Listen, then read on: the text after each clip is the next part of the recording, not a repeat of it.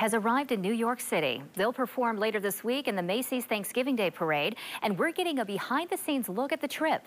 Teresa Weekly is along for the ride and has a look at the moment the kids got off the bus this morning.